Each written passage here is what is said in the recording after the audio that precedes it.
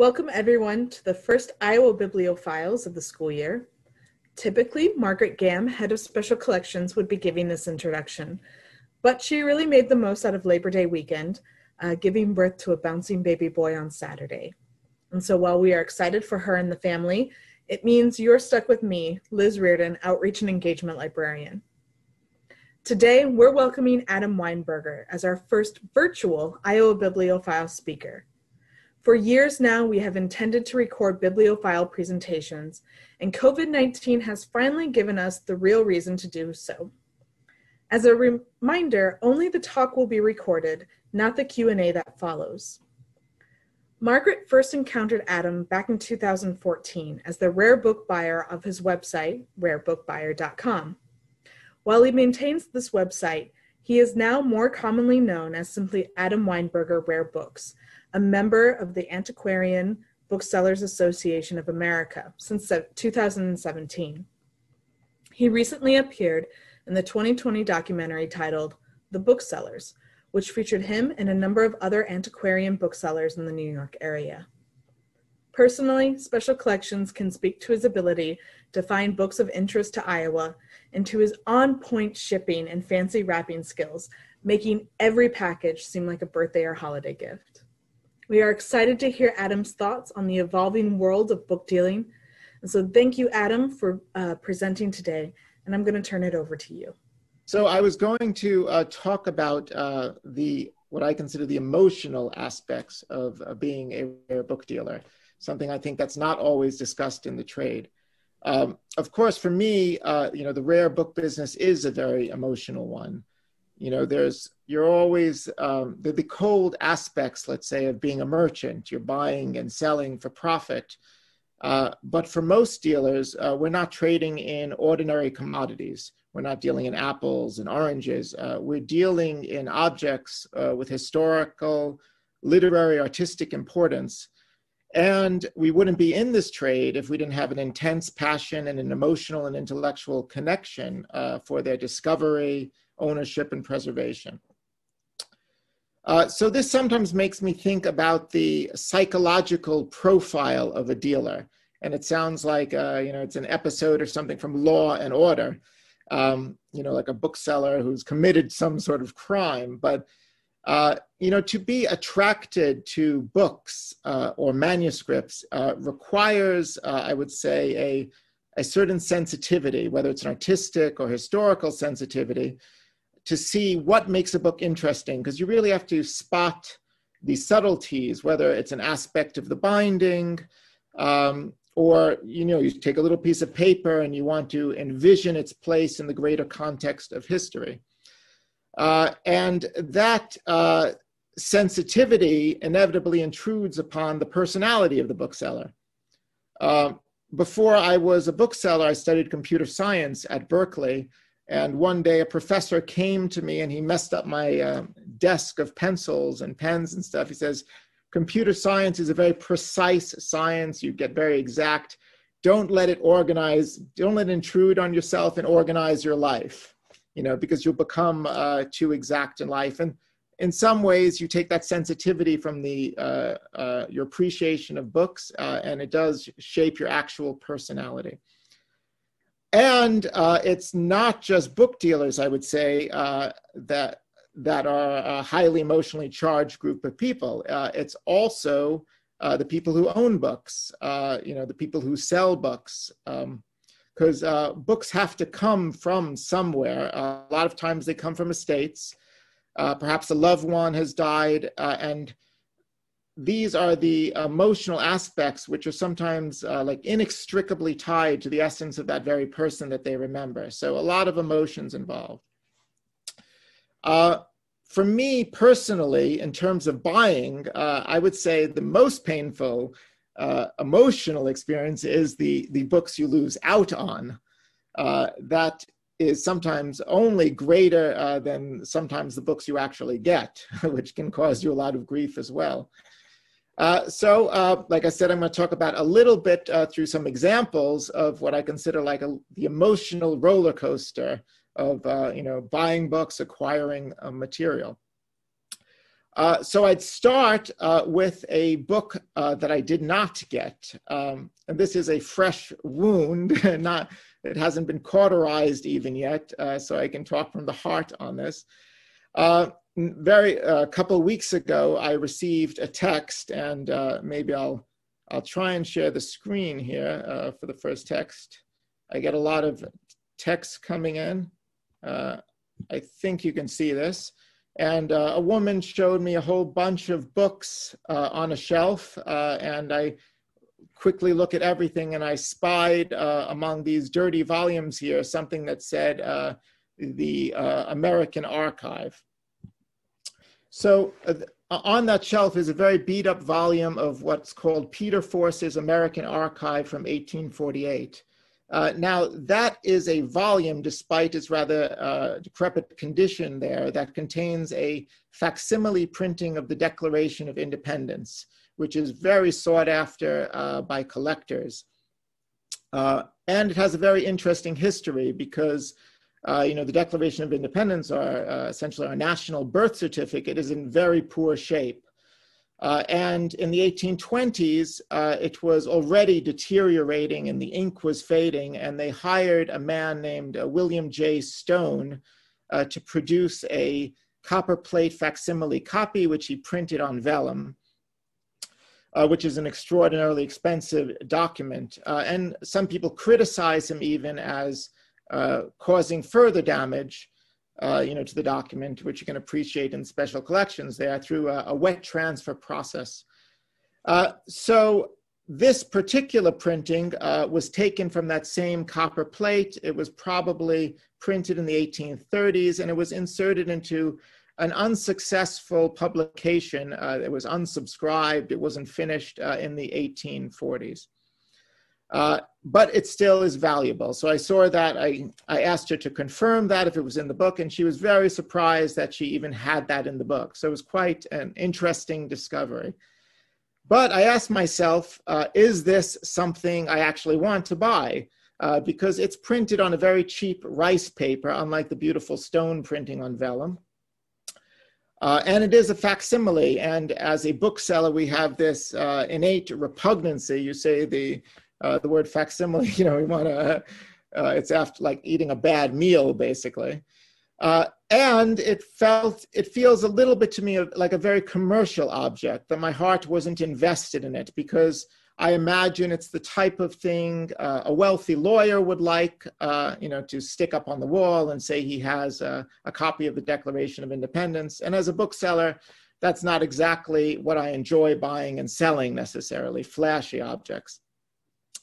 But as the night went on that evening, I kept thinking about it like you think about some things that are offered, and I started to fall in love with it because I thought about the history of it, and those archives were really one of the earliest attempts to create an archive of important documents in American history, colonial and federal period history, revolutionary period. And then she called me and said, I thought she was in Connecticut. She said, actually, I'm just around the corner from you. So I went over to see it. And when I went over to see the volume in person, the Declaration was in very beautiful condition inside. And I don't know why, but it was suddenly transformed in my mind from this item that I debated whether I even wanted to something that I just fell in love with. It was a must-have object of beauty and reverence. And I tried to make what I considered a reasonable offer from it. And I felt like it was the type of thing I should be able to buy, since I was the one who honestly, pointed it out to her. And she otherwise was, I don't know what she was going to do with the books, but a lot of the books get tossed sometimes otherwise. And I made her an offer, and she told me, well, she wanted another bookseller she had contacted the previous night after I told her about it, was also interested in it. And he was also interested in a volume of Teddy Roosevelt she had. And I immediately, go through the Rolodex in my head of who my competition is and what they will offer.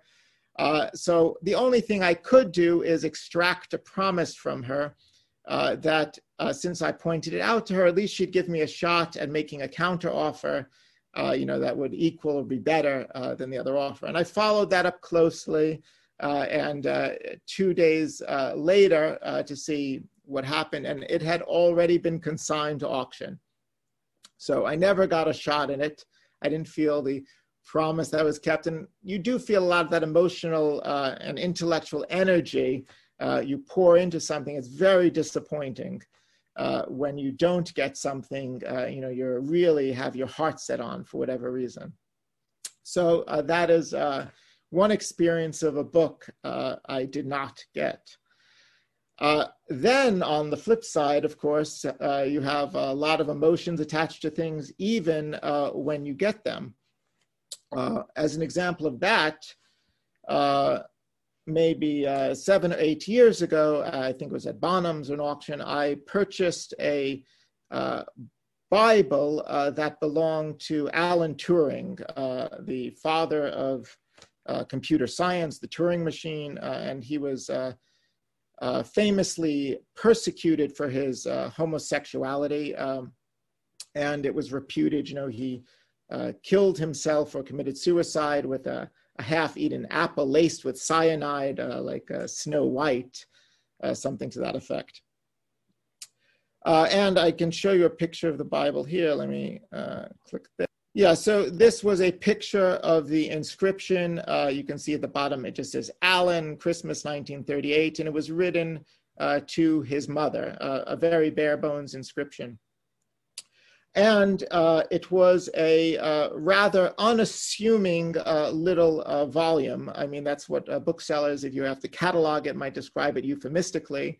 I think if you described it in the language of Ghostbusters, you might say it's something like that, Little Ugly Spud.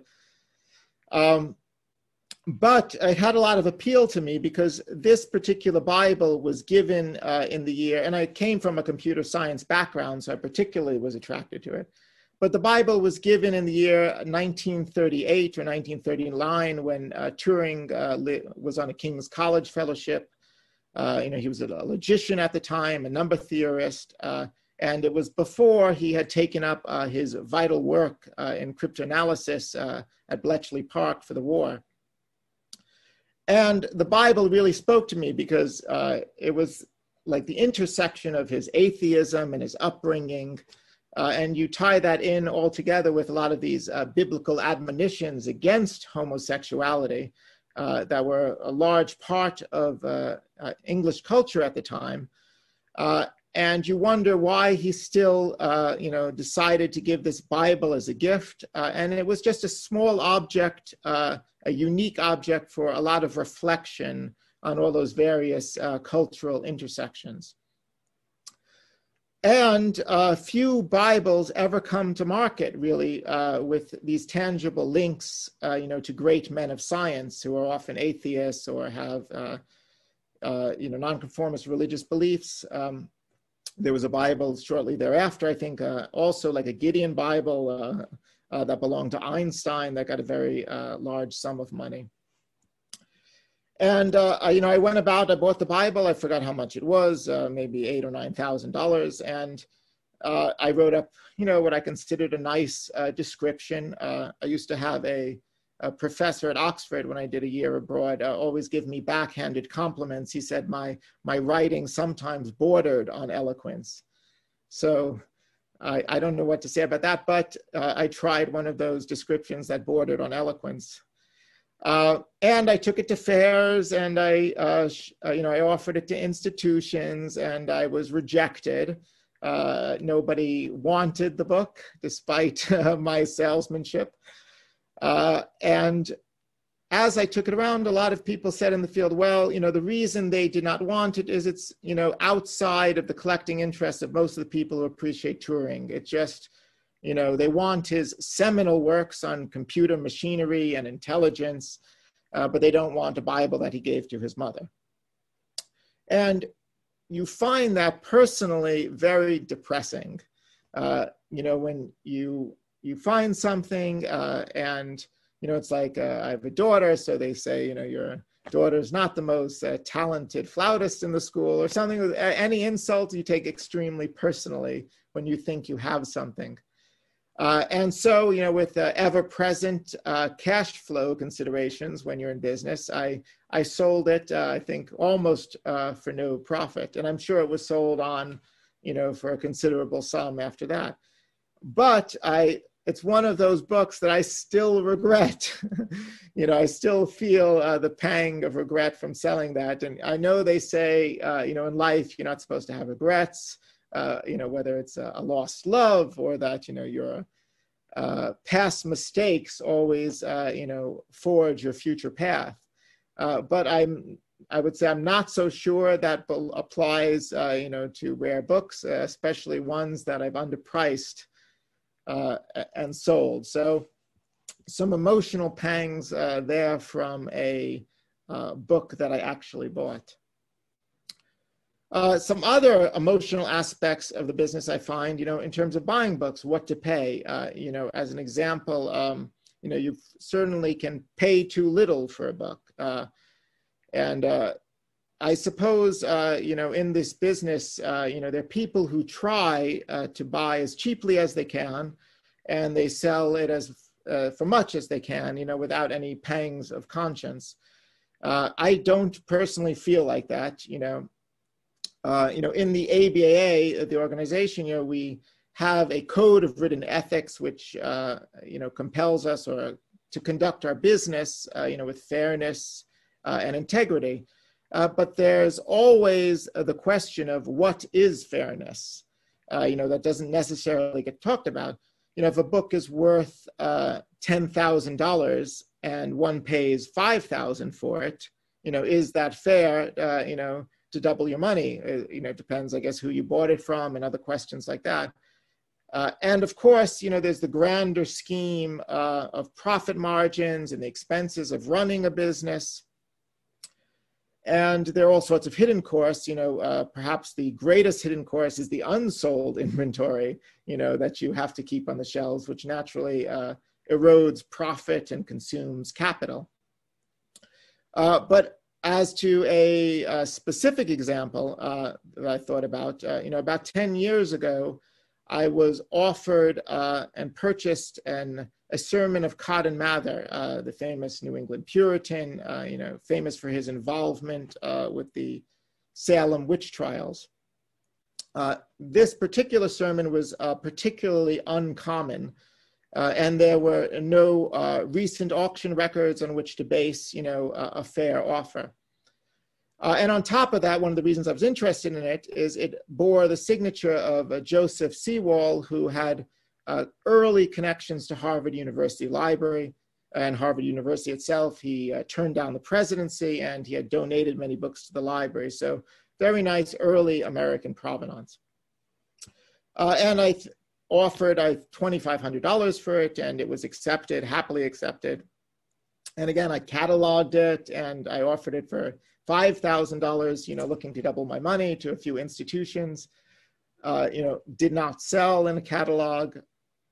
And you get a little bit dejected, you're building up your, your unsold inventory, and the books you love quickly lose their appeal in your eyes, if they sit around too long on the shelves. So, again, in consideration of cash flow, I put it into auction.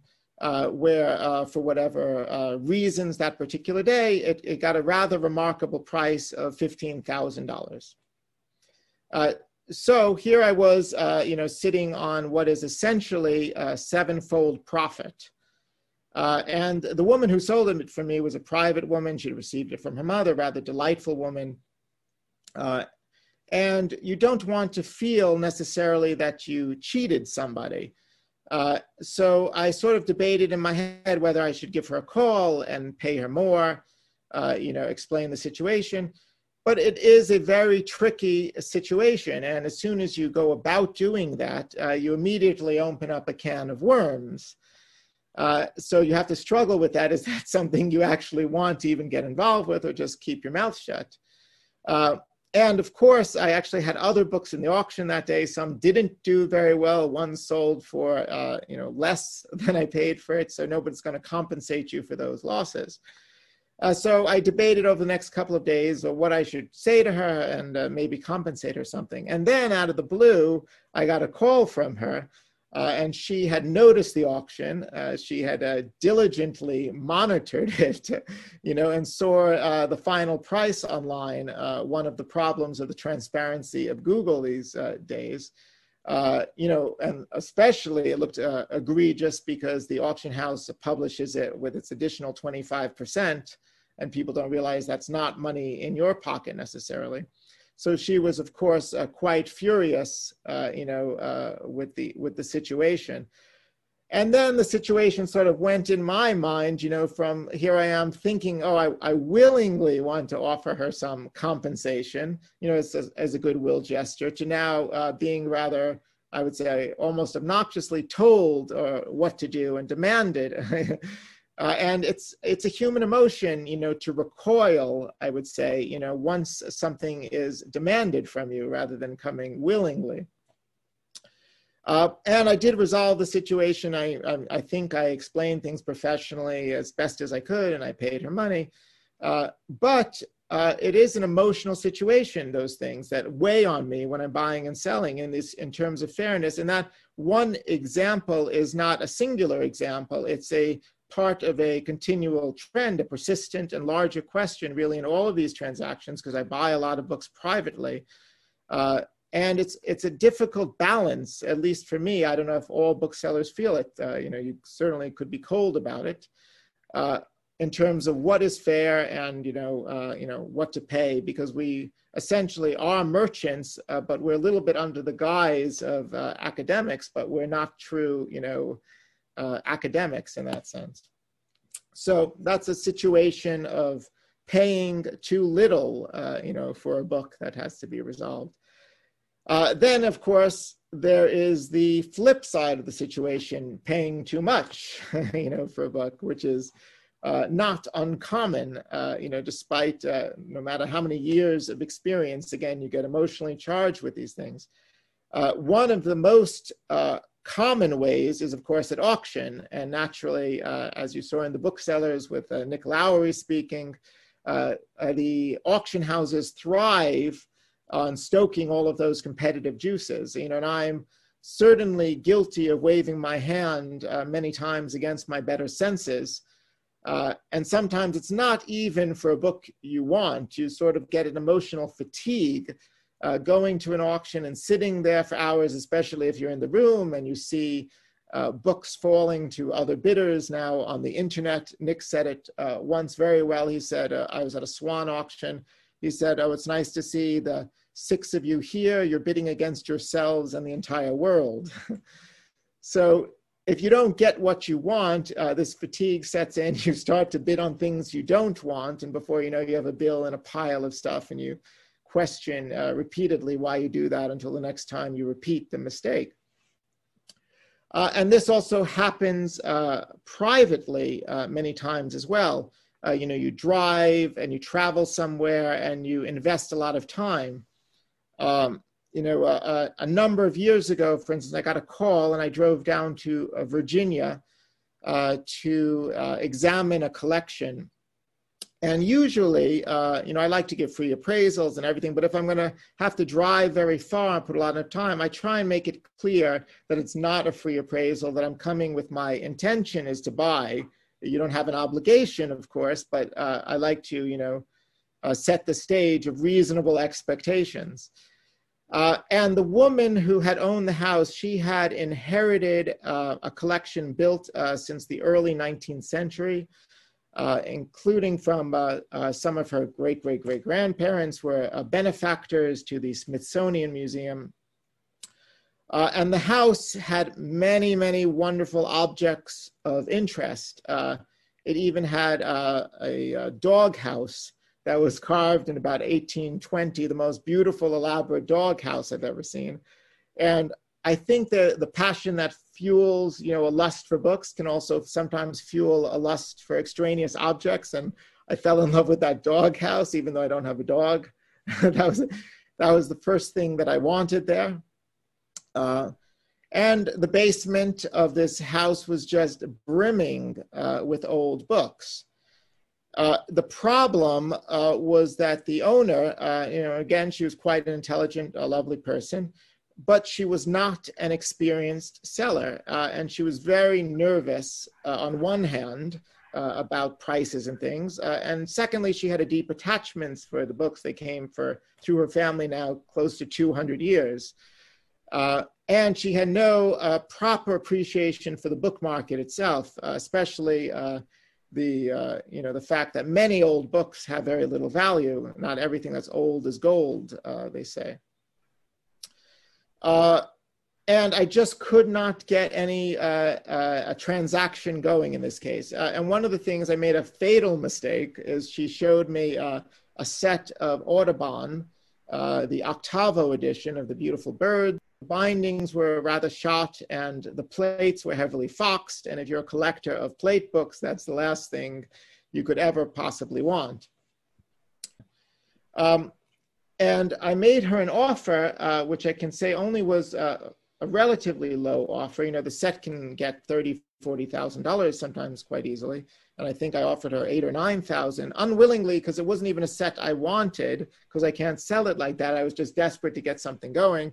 And she had looked it up online and she saw, Donald Heald, the great dealer in New York, had a set listed for $60,000. And, that certainly soured her mood that this cheapo had entered her premises, which was not my intention at all. And then I that wasn't successful, so I let that pass and thankfully didn't buy that.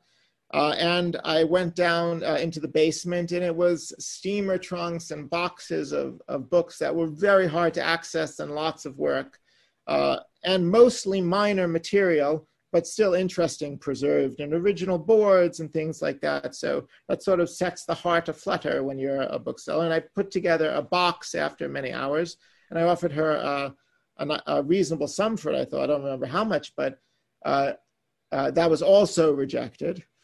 And I just wanted to get something going. I'm going to share a screen here again, a new share. So I got to click on this. So finally, I convinced her to sell to me a Chinese album she had of Chinese courtesans that were painted on pith paper, like a rice-like paper. This was done in like the 1840s, but they're extremely fragile. And I think I paid her $3,000 or $4,000 for it. They were charming.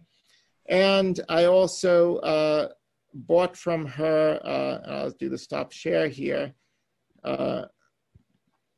for whatever reason. Here we go. I threw in an old master painting, this is what looked to me at the time as a copy of what's known as the Madonna of the Pinks after Raphael. And I paid her another $3,000 for that. And it was all to get the ball moving, in some sort of transaction. And after I left with those two objects, driving back, the hours and hours drive, I literally questioned, my sanity, because here I was, throwing good money after bad, a lot of time invested, and I was leaving with a Chinese album in poor condition and a fake painting. And on top of it, the next day, I got a call from the woman, and she wanted that Chinese album back. It was very important for her. She felt I severely underpaid for it. And I was willing, I said, to give both items back.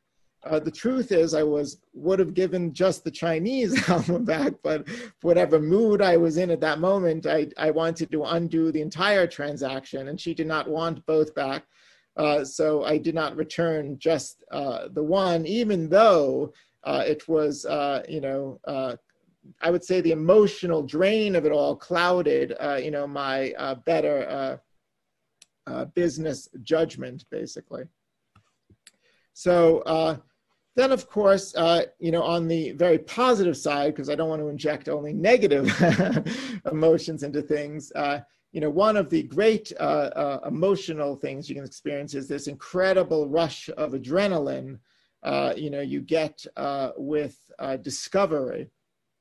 And as an example of that, which is infrequent, unfortunately, but we savor every moment that happens.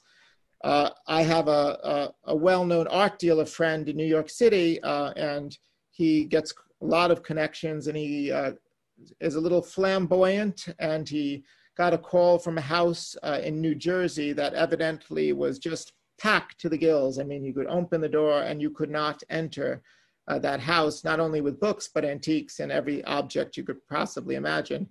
And he bought the entire contents of the house, just barely opening the door.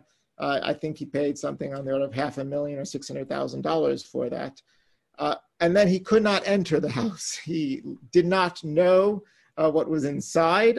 He likes to take big chances like that on instinct.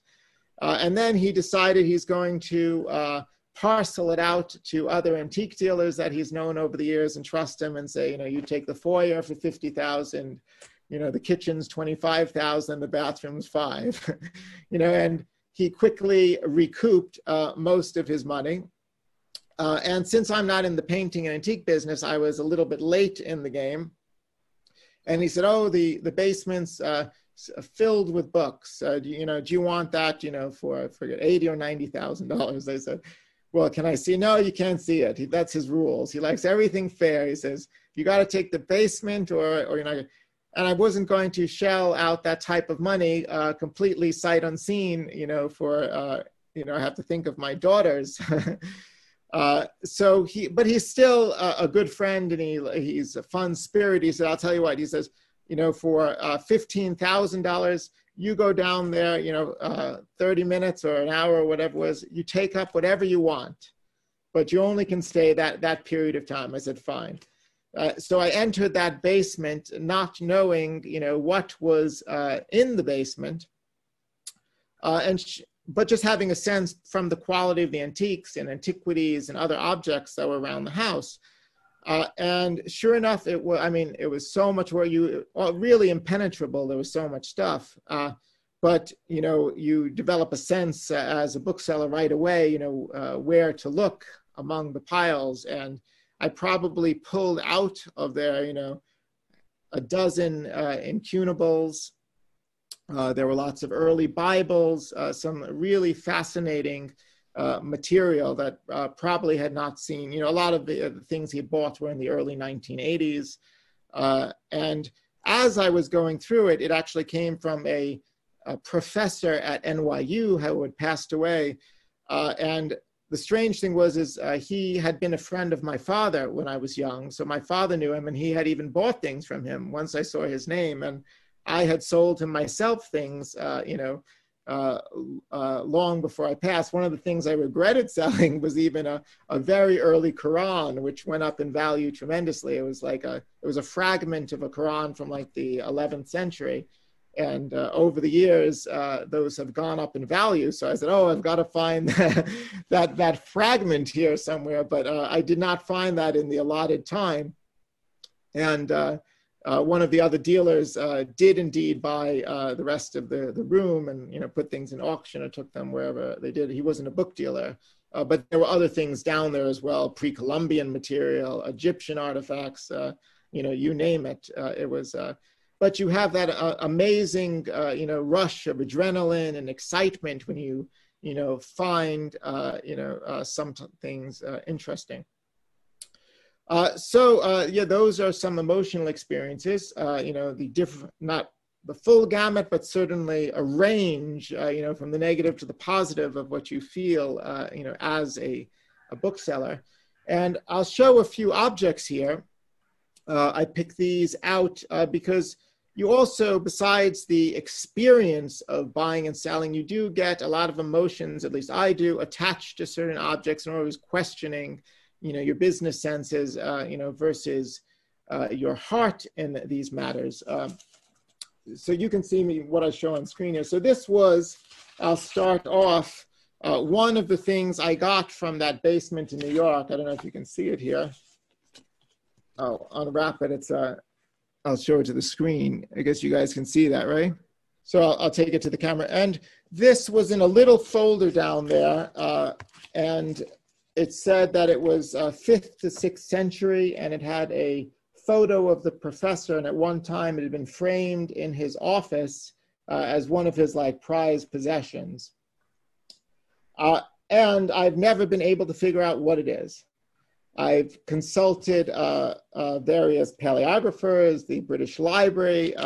No one has been able to tell me. It certainly has the feel of authenticity, but the language is unknown, basically. Some people have said it might be South Arabian, might have some Coptic influences. It's probably religious. I don't know if you can see the little diagrams of the funny creatures there. So it's always been a question. It's a little bit like the Voynich manuscript of this mysterious lost language that nobody can read. And of course, when nobody knows what the language is, even though there have been lost languages, like at the monastery, the St. Katerina Monastery in the Sinai, there are always discoveries of languages there that are known in only 1 or 2 copies, or things that have faded. So it certainly could be the last survivor of a lost language, which to me has unbelievable historic importance. On the flip side, it could be a complete fake. In the 19th century, there were certainly lots of fakes being made. There's a wonderful exhibit I think Mark Jones did at the British Museum in a book showing all types of fakes. Even that appeals to me, because that 19th century antiquarianism and why you would go about making a parchment in a language, I find intellectually interesting. But I am a bookseller, and I have to think about selling material, not keeping material. I've purposely separated myself as a collector, and I keep hanging on to this, probably because I can't guarantee what it is. And when you can't guarantee something, you either have to sell it as is at a rather cheap price. But I've developed also an emotional attachment to it because it came from the house and it's a nice memory. And that's always a challenge, when you love the things you're selling, deciding, whether to hang on to them or to actually sell them. So that's one object. Another object, and again, these always become difficult things to sell. It's a little book here, and I'll take some of the leaves out. And I'll show you some of the leaves here. You can see of various German coats of arms from the 16th century.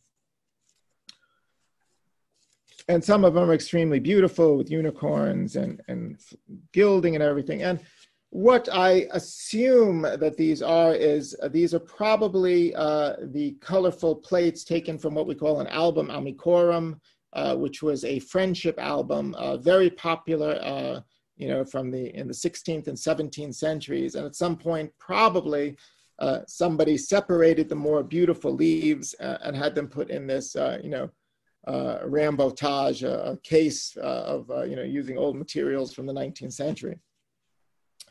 And again, it's one of those things I just love. I love the beautiful armorials. They really speak to me. Anything with animals, I get personally attached to. And I have trouble assigning a price to it because, I think in my mind, it's just a fragment of a book. And if I'm going to honestly sell it, I'd have to describe it like that. I could never charge what I consider an unfair price. But again, it's that problem of being a bookseller, getting attached to things, and then they start to pile up on your shelves. And as Arthur pointed out at the beginning of the program, I tend not to list them online. And finally, another thing that I personally really like and I buy whenever I can find are these little letters. This is a 16th century letter here, and I can open up. And I was reading a book with my daughter the other day. It was published by Hallmark in the 1970s, so not a great publisher, but it was a lovely book, and it was called The Letter in Painting. So paintings throughout the centuries, whether it was Vermeer or Rembrandt, that highlighted a letter in it. And one of the things that was interesting about that was the very reason I collect this is letters were extraordinary objects to send prior to the development of the postal system. It took tremendous effort, to find a courier and expense to make sure it was going to the proper destination. So very few people sent personal letters. So, and they're very hard to survive. So whenever I find a very early personal letter, I think they're particularly interesting in terms of scholarship. This one in particular appeals to me. This was written to the Corsini family. I don't know if you can see that, in London in the 1580s, a famous Italian family that was supplanted after the Medicis came to power, but they retained their influence in London in their banking positions. They developed one of the earliest and most successful private postal systems. This was sent between Antwerp and London, but they could get a message all over Europe within 3 days, which was quite remarkable for a private system of the period. And what I like about this particular letter, one of the reasons I showed it and hung on to it, it's concerning the delivery of textiles and books. So it probably accompanied a shipment coming from Antwerp to London. And I think that also speaks, to the continental book trade, and interesting. The reason that I talk about the attachment to it is it's the sort of thing that falls between the cracks in the rare book world. I have trouble getting people to appreciate what I see in these things. And it's always frustrating because it's really, it's both an object of philately, and stamp collectors might have an interest in it. But even then, it's not a traditional type of object that they collect.